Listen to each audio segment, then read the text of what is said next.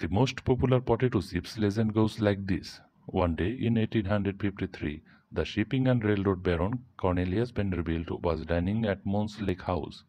Disappointed by the fried potatoes he had been served, he sent them back to the kitchen, asking for more thinly sliced ones.